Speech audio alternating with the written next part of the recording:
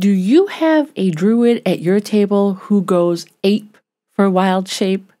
Well, if that's you, you're going to want to stay tuned to watch this special Roll20 how-to using the API script called DND 5e Wildshape. You definitely want to make sure that if you are watching this video, you have a pro subscription to Roll20, or else you will not have access to the mod API script option. So you're going to go to settings and you're going to go to API scripts. Luckily, this is a script built right into the Roll20 library. So I type Wildshape and there it is, DND 5e Wildshape. You zoom right in there so you guys can see that. One of the nice things about this is the author has gone through an extensive explanation as to exactly what's included with this API. I do want to point out a few things. Number one, the reason I love this script so much is because it automatically transfers over the intelligence-based, the mind-based statistics that a druid maintains in Wildshape form. It tells you it's going to copy the intelligence, wisdom, and charisma attributes to the shaped creature automatically for you, which is absolutely amazing. It leaves zero doubt as to exactly what you need to be rolling and what your stats are when your druid is Wildshape. Two other things I want to point out really quick. There are two notes that the author has left here. The first one is relatively important. The very first time I ran this script, I did run into this issue,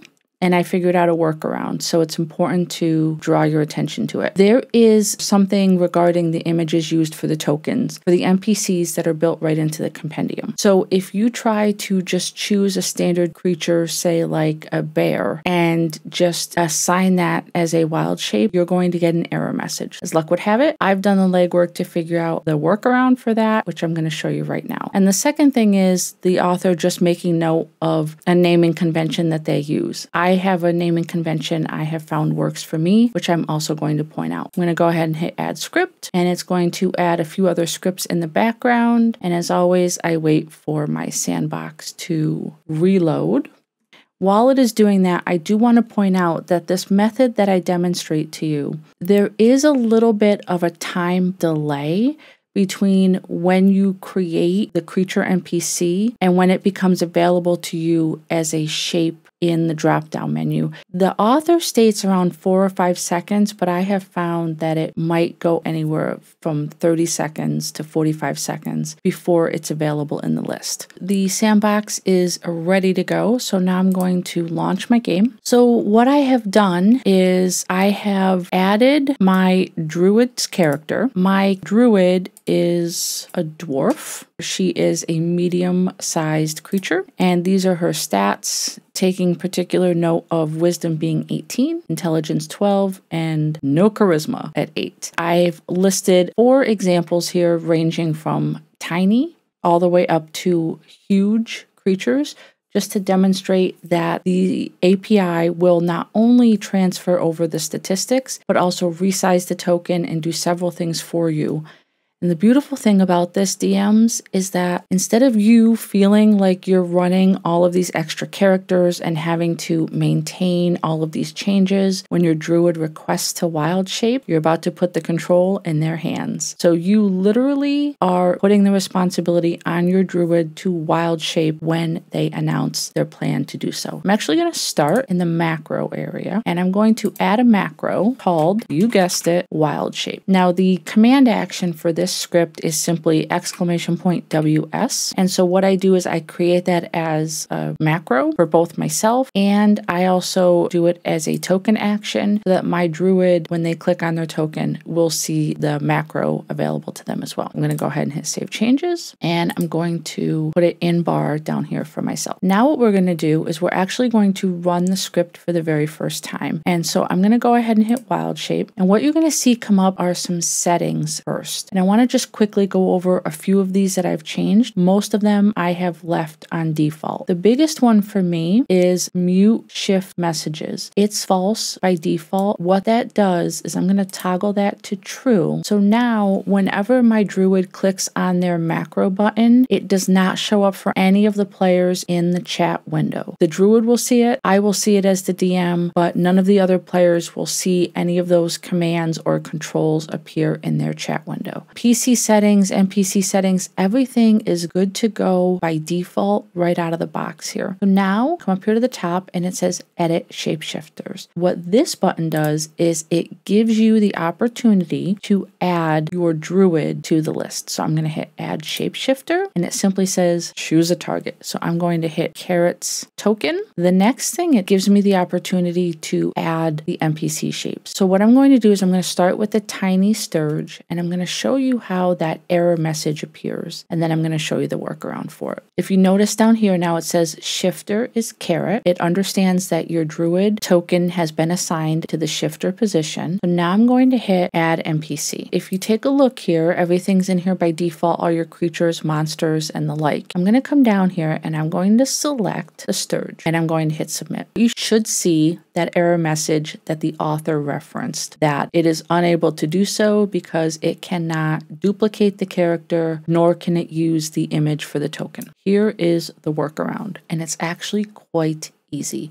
I'm going to open up the Sturge's character sheet and I'm going to hit edit. First, I'm going to right click on the token and I'm going to hit save image as. And I'm just going to type in Sturge token and hit save. Next, I'm going to duplicate the Sturge character sheet. When you hit save changes, I'm going to close that character sheet. And now when I go into my journal and I go to the bottom, you see there's an option down here now that says copy of Sturge. I'm going to open that up. I'm going to hit edit. I'm going to put that it is being controlled right now by everyone because it's just myself and my player character in there. What I am then going to do is create my specific naming convention. If you recall a moment ago, you saw that that list was alphabetical. So what I do is I start the name with WS and then I hit a space and I leave the name of the creature, so Sturge, and then in parentheses I put the name of my druid so that I know specifically which character this wild shape applies to. And then I'm going to remove that image and I'm going to add the image that I just downloaded, which it looks exactly the same, but you are in essence uploading your own version of that picture, so that should circumvent any error messages that you get. So I'm going to hit save changes. I'm going to close that. Now what I'm going to do is I'm actually going to get rid of this Sturge and I'm going to bring out the Sturge that I just created, go back to its character sheet, edit it, and then I'm going to make sure I use the selected token. It's a habit that I've gotten into that anytime I make changes to images, I always go and reassign the token just for my own benefit. So now I'm going to hit add NPC again. Now here's why I do the WS. I scroll all the way down to the bottom. All of the wild shapes that I create as NPCs will be in the same location at the bottom of this list. So I don't have to scroll through alphabetically and then possibly get confused as to which version of the Sturge that I am choosing. I'm going to exit out and then I'm going to refresh and it should be there in just a moment. So it looks like everything is done brewing and percolating and ready to go. So we're going to hit add NPC, and then when we scroll down in the list, we are going to see that at the very top of the W alphabetical list, you see WS Sturge, and then you see Carrot's name in parentheses. So I'm going to go ahead and click that, and then I'm going to hit submit. And it says adding shape, please wait, new shape added. If I were to start fresh, I am Carrot the Druid. I'm going to click on Wild Shape, and now what you see in the menu is you see an edit button, which is what you can use to add additional shapes. You see Carrot's name, which the Druid would use when they are ready to wild shape back into their standard Druid form. And then now you see that the Sturge is an option. I'm going to go ahead and click on that. And what it does is it changes Carrot's token, maintains her nameplate, however. So now if you take a look at the character sheet on the left, that is Carrot the Druid in wild shape form, in the form of a Sturge. You see that the wisdom is 18 18, the intelligence is 12, and the charisma is 8, compared to a standard Sturge who has a wisdom of 8, an intelligence of 2, and a charisma of 6. In addition to that, it also brings in all of Carrot's other abilities that maintain with the druid even in wild shape form. This is absolutely positively a game changer. When the druid is ready to drop form, all they simply have to do is click on their token, click on wild shape again, and select their name, and they come right back to standard form. You have now given complete control